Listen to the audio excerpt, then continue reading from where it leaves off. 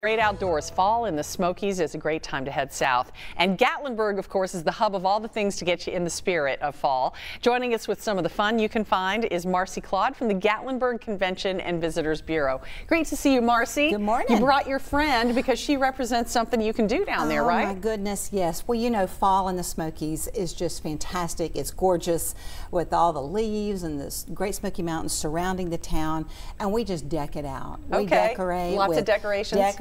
Corn shucks, the whole 9 yards, and of course scarecrows.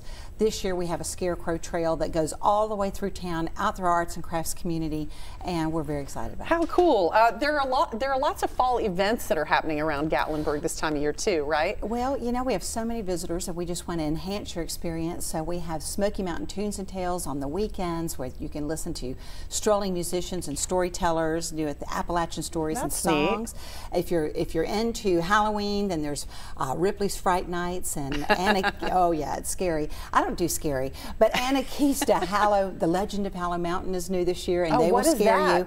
It's like a walk through. It's a beautiful outdoor park, and then they have a vista garden at the top of a mountain, and they made it like a little haunted house at night. And I say little, but it's really big. Yeah. And they say it's scary, but I won't do it. Now, is the Ripley stuff, is that at the Ripley museums that takes place, or is that outside of the museums too? Ripley's Fright Nights, that is over at their haunted mansion. Okay. Yes, so we have a couple of different haunted houses in Gatlinburg year-round anyway, so they really amp it up for Halloween. Now, for kids who might be a little bit smaller and don't want to get scared, what is there to do for those families? So we do have our Ripley's Aquarium, and Anakista by day is beautiful. Yeah, okay. And Ober Gatlinburg has Oktoberfest going on, so I think we have a little bit of a German influence in this area, so you probably would love the beer garden at Ober Gatlinburg. I love Ober Gatlinburg. That's a fun place to go and ride that mountain coaster. Absolutely, thank you. Yes, yeah. And ride that aerial tram all the way up to the mountain, and then you can see the leaves. It's just fantastic. Wow. Of course, you've got Dollywood Amusement Park there.